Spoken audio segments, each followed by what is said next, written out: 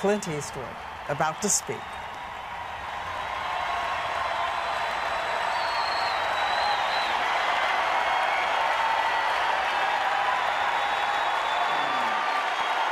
Thank you very much.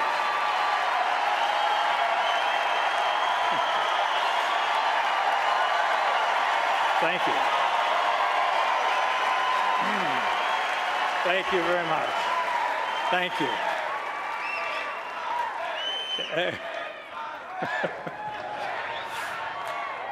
Save a little for Mitt.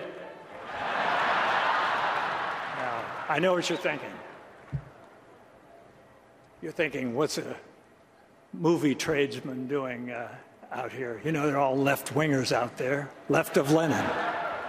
At least that's what people think, but that's not really the case. There's a lot of conservative people, a lot of moderate people, Republicans, Democrats in Hollywood. It's just that conservative people, by the nature of the word itself, play a little more close to the vest, and they don't go around hot dogging it. So,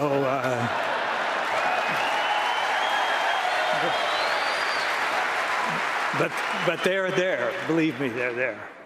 And I just, I think, that, in fact, there's some of them around town. I saw John Voight. There's a lot of people around here in town. John's here, Academy Award winner, terrific guy. And these people are all like-minded, like all of us. So I've got Mr. Obama sitting here. And he's, I just was going to ask him a couple questions. But, you know, about, I remember 3.5 years ago when Mr. Obama won the election. And though I wasn't a big supporter, I was watching that night when he was having that thing, and they were talking about hope and change, and they were talking about yes, we can, and it was dark and it was outdoors, and it was nice, and people were lighting candles, and they were saying, you know, and I just thought, this is great. I mean, everybody's crying. Oprah was crying, and I was even crying. And then finally, I haven't cried that hard since I found out that there's 23 million unemployed people in this country.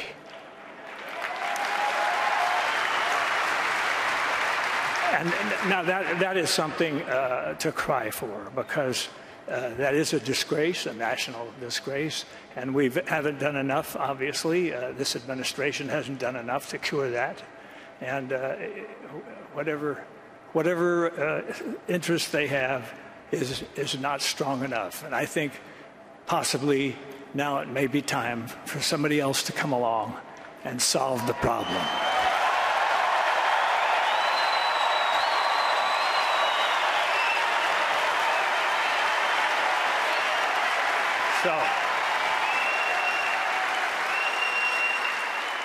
So, Mr. President, how do you handle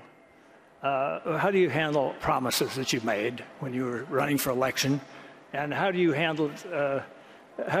I mean, what do you say to people? Do you just you know? I know people were wondering. You don't have it, okay? Well, I know even some of the people in your own party were very disappointed when you didn't close Gitmo. And I thought, well, I think closing Gitmo, why close that? We've spent so much money on it. But I thought maybe it's an excuse. What do you mean, shut up? Okay. I thought it was just because somebody had a stupid idea of trying terrorists in downtown New York City. Maybe that was it.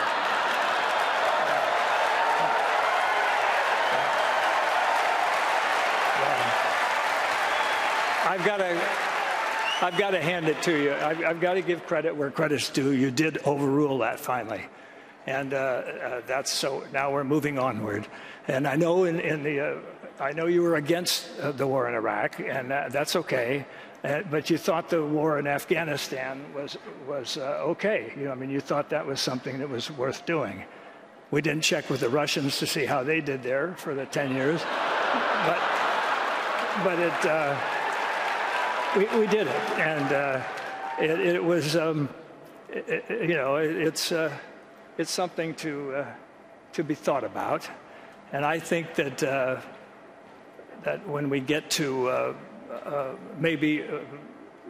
I think you mentioned something about having a target date for bringing everybody home, and you give that target date, and I think Mr. Romney asked the only sensible question, and he says, "Why are you giving the date out now? Why don't you just bring them home tomorrow morning?"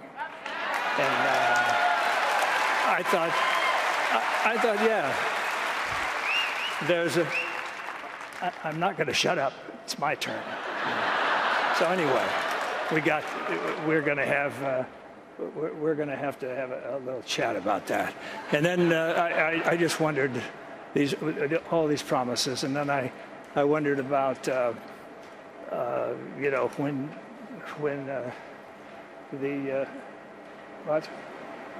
what do you want me to tell Romney?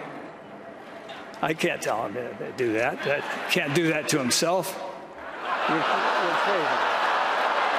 crazy. You're absolutely crazy.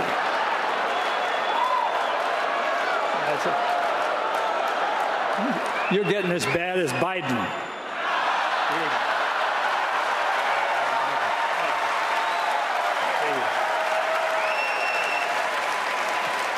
Of course, we all know Biden is the intellect of the Democratic Party. So just a kind of a grin with a body behind it, It's just kind of a thing. But I just think that there's so much to be done, and I think that Mr. Romney and Mr. Ryan are two guys that can come along. I never thought that it was a good idea for attorneys to be president anyway, because it.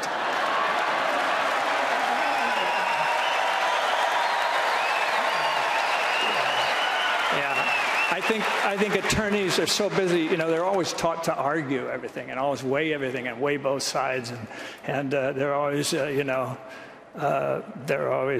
devil's advocating this and bifurcating this and bifurcating that. All that stuff. But I think it's maybe time. What do you think for maybe a businessman? How about that?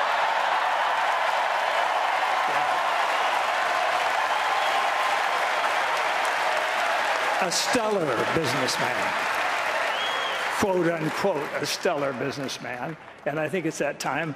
And I think if you just kind of stepped aside and Mr. Romney can kind of take over, you could still use the plane. Though maybe a smaller one, not that big gas guzzler that you're driving around when you're going around to colleges and talking about student loans and stuff like that. I think. You're an ecological man. Why would you want to drive that truck around? Okay. Well, anyway. All right. I'm sorry. I can't do that to myself either. So, anyway. I'll see. But I'd just like to say something, ladies and gentlemen. Something that I think is very important is that we own this country.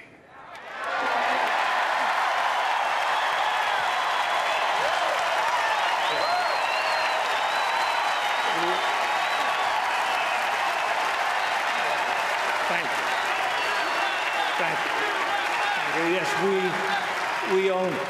And it's not you owning it and not politicians owning it. Politicians are employees of ours. And so they're just going to come around and beg for votes every few years, and it's the same old deal. But I just think that it's important that you realize that and that you're the best in the world. And whether you're Democrat or whether you're a Republican or whether you're libertarian or whatever, you're the best. And we should not ever forget that. And when somebody does not do the job, we've got to let them go.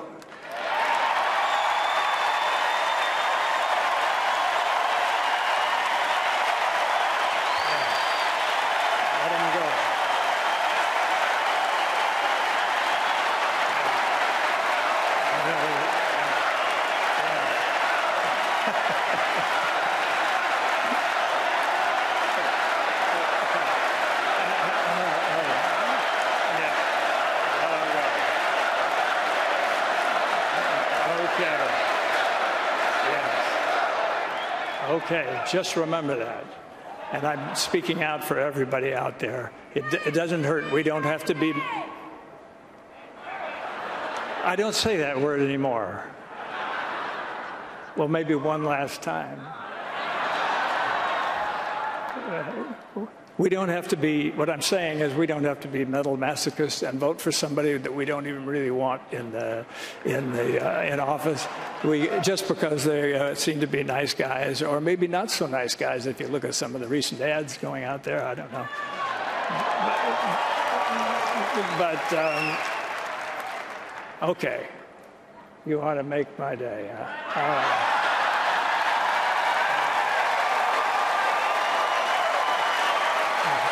All right. All right, I'll start it, you finish it. Go ahead. All right, thank you very much.